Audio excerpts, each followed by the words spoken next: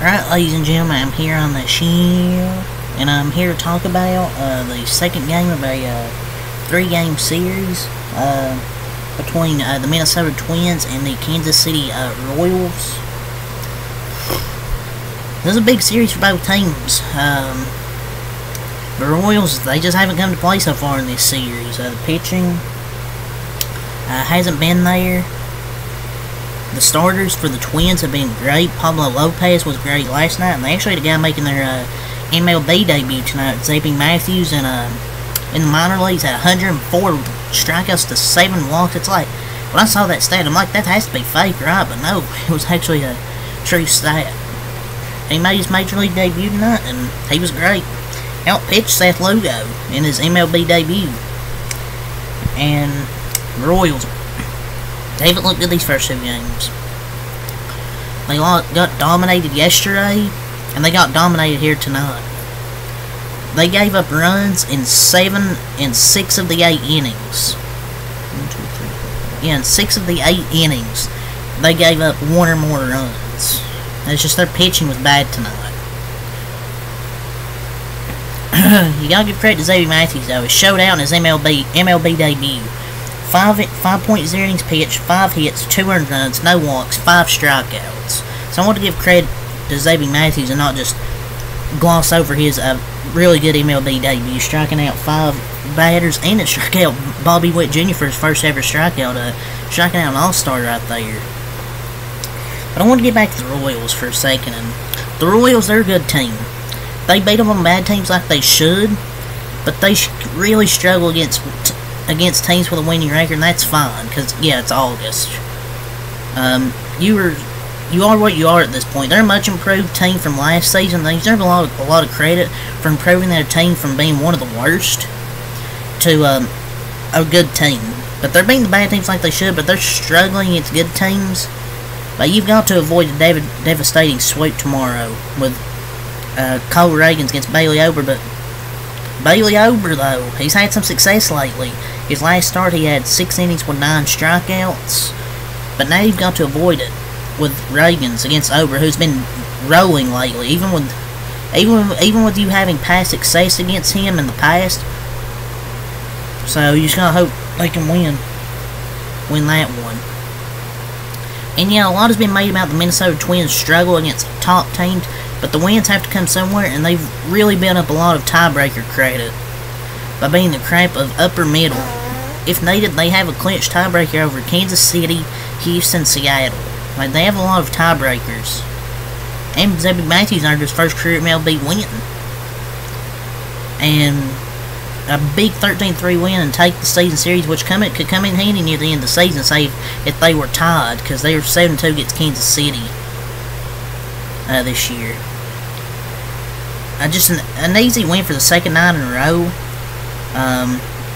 Kepler was great. He had a 3-earned homer and 4 RBIs. Jose Miranda comes up a home run short of hitting for the cycle. The offense was just great overall, I'll say.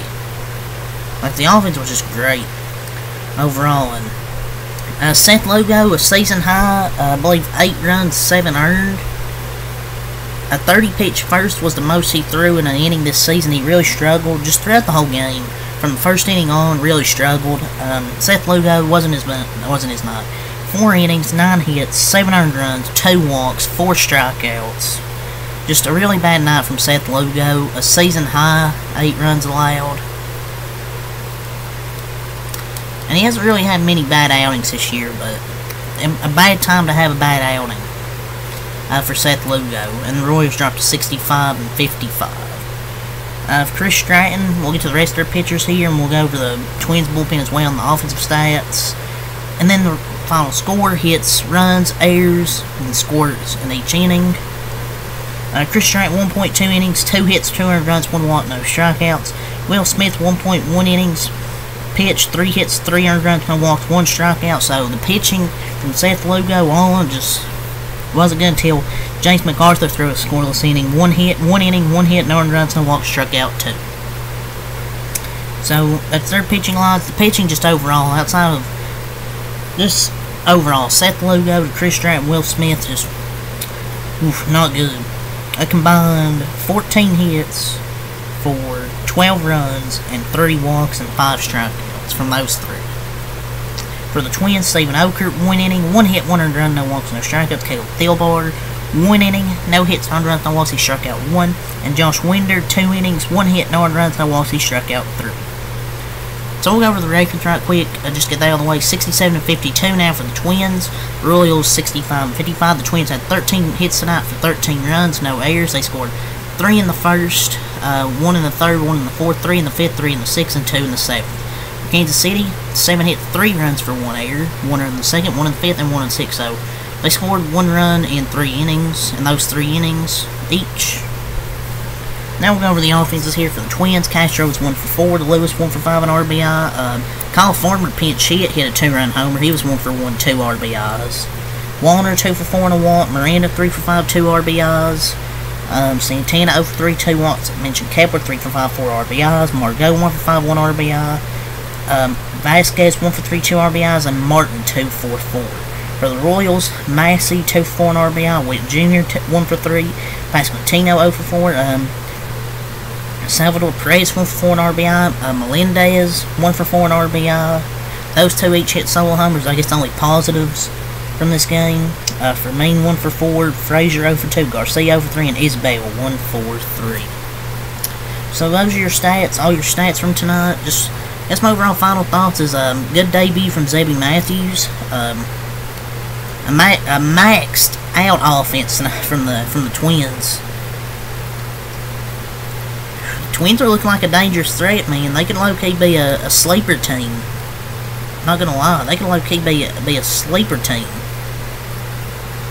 I don't know why I just think they can be a sleeper. It's like a win fit for royalty. Yeah, good win for the Twins. That's really all I gotta say here. So, till next time, have a lot. Peace. I'll see you guys for the Dodger game tonight on the Sheen.